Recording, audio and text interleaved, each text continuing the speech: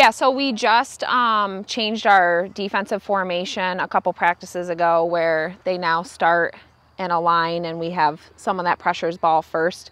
So at our game last night, we felt like once the other team got down in the circle, we were leaving people open and not marking. So this drill is to help fix that. Awesome. So it's a drill for the defense. Perfect. I'll let you guys get to it. Okay. All right. So Webb, you're going to start dribbling, and then you have everyone on white to help you. Okay? All right, go.